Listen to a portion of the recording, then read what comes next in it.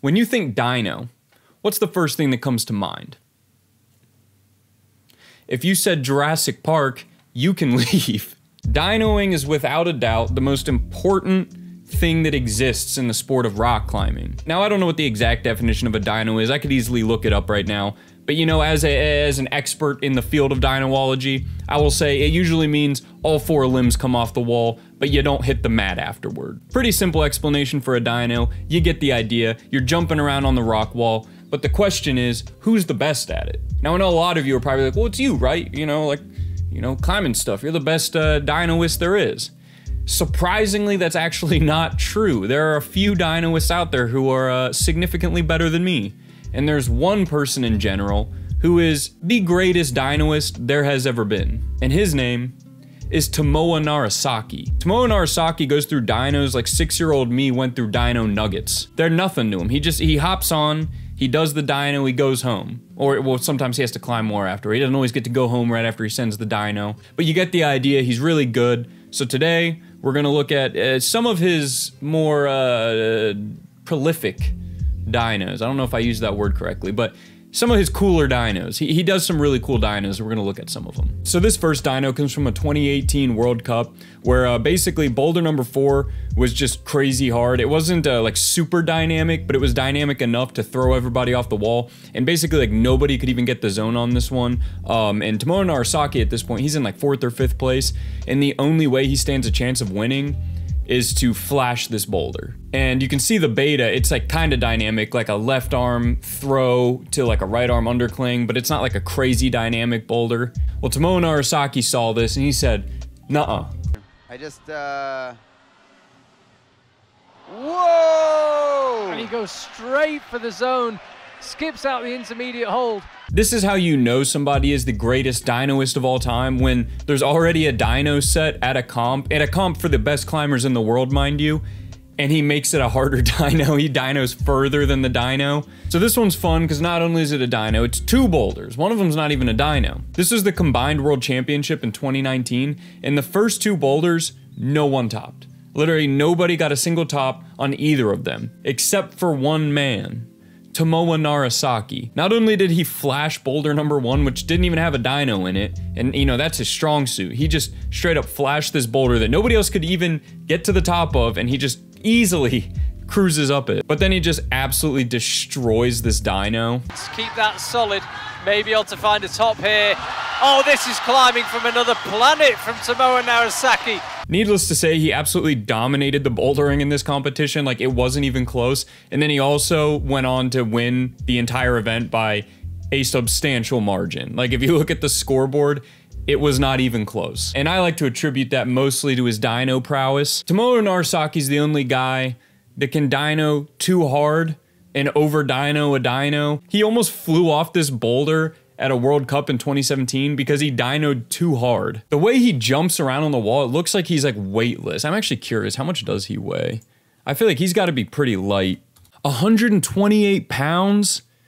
He only weighs 128 pounds? Well, no wonder, yeah. I mean, I'd be that good if I weighed 128 pounds. He has a +4-inch ape index. He has like the optimal build for rock climbing. 128, 5'7", with a, what is that, like a 5'11" wingspan, and he's got hops. Now this next one's one of my personal favorites. Tomoa Narasaki takes a slow, static slab climb and just completely flips it upside down and turns it into the polar opposite, which is a dyno. Now, if you see the beta here, you can tell that like it's still kind of dynamic. Like you have to pop up into that start, and then you have to like delicately move over so you can hop over to the side. It's still like a dyno boulder, but it's very slabby, very balancy, very like keeping up against the wall, being delicate like a flower.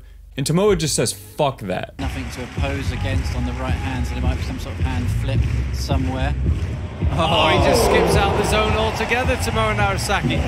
Pops out left, again the route setters will be thinking, what do we have to do? Tomoa Narasaki. Now there is an argument to be made.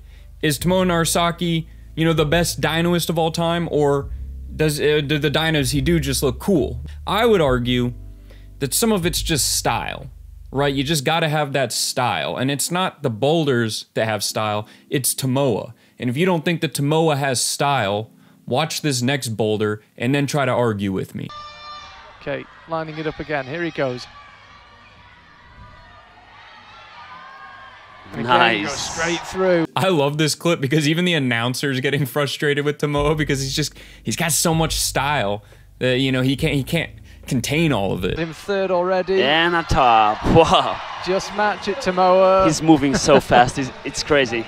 But it's not just dynos, and it's not just indoor, you know, like sport parkour bouldering that Tomoa is good at. You know, a lot of people criticized him for a long time saying, like, you know, the indoor is so different and that it's its own thing, which I do think there is some merit to that. But a lot of people are just being really harsh, basically saying that Tomoa's grade that he's, you know, able to climb would drop significantly if he climbed outdoors. So Tomoa Narasaki decided to give these people a chance to be correct by going out and trying some pretty hard outdoor boulders. And one of these boulders was Decided, which is a V14. And, you know, I'm not going to show you his whole session, all the attempts and all that. I'll just show you Tomoa's first attempt. You know, it's a V14, so go easy on him. First attempt on a V14 outdoor boulder from the guy who can't climb outdoors because he's only an indoor dynoist.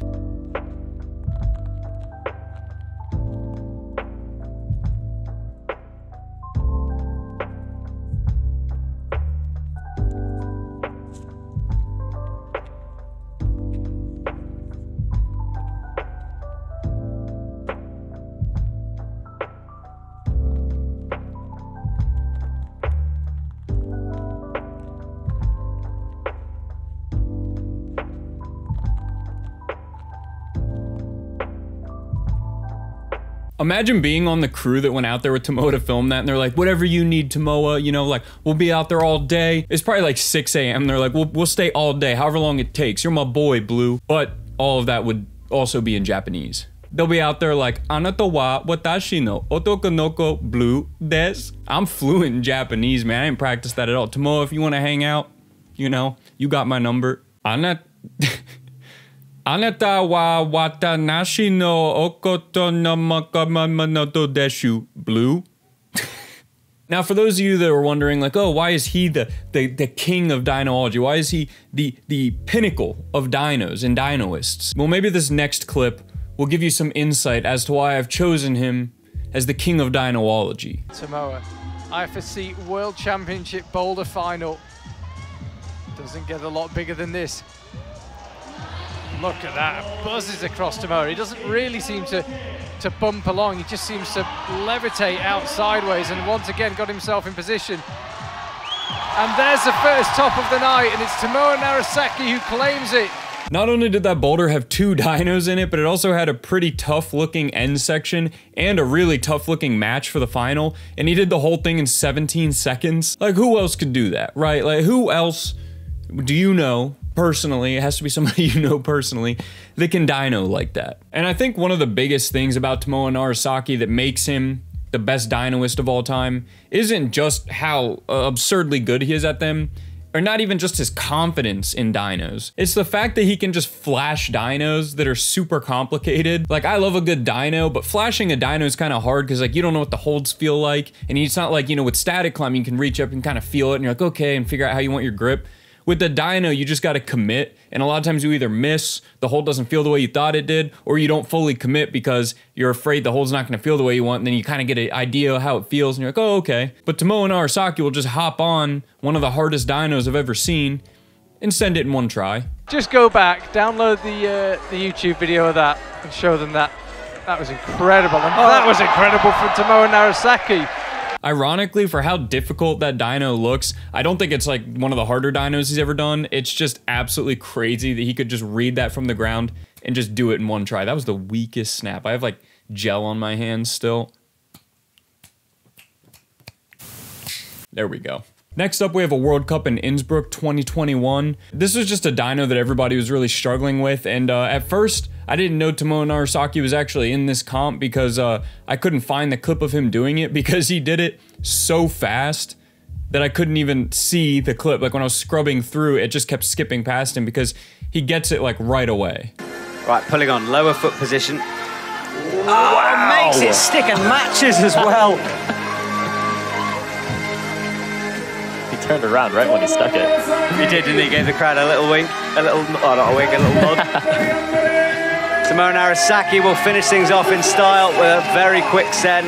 And I just love how easily he's able to do the second dyno. There's 2 dynos in this boulder. And granted, the first one's definitely harder, but the second one is still like, I probably couldn't even do that. I mean, I definitely couldn't do that dyno, let's be honest. And he just casually jumps on and does it. Yeah, this guy can dyno indoors, dyno outdoors. You put anything in front of this guy that's remotely related to rock climbing, he's gonna do pretty well. I actually think it would be really cool to see Tomoa Narasaki on like American Ninja Warrior. I feel like he would just absolutely annihilate anything they put in front of him. Because usually when you see like climbers on like anything like, you know, Ultimate Beastmaster or American Ninja Warrior, they're always really good at the, you know, the climbing shit, but they're really bad at like any of the power stuff, like when they gotta jump, or, you know, you'll see like the warped wall and they're like, oh, they can't really get up the warp wall because I got the little climber spindly legs. But I can guarantee you Tomoa would have no issue getting up that warped wall. Tomoa probably wouldn't even run up. He would just stand at the bottom and be like, he's just from another world. He is, you know, the patron saint of the Church of Dynology. You know, he's just,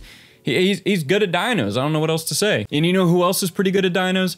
Happy Hippie 69, a new member to the Church of Dynology who's been slowly increasing his dyno game 1 dyno at a time. Thanks for posting your dynos in the subreddit r/Church of Dynology. That's the subreddit. If you got any sick dynos, especially if you got some world records, post them there and we'll watch them next week. I'll see you guys next time.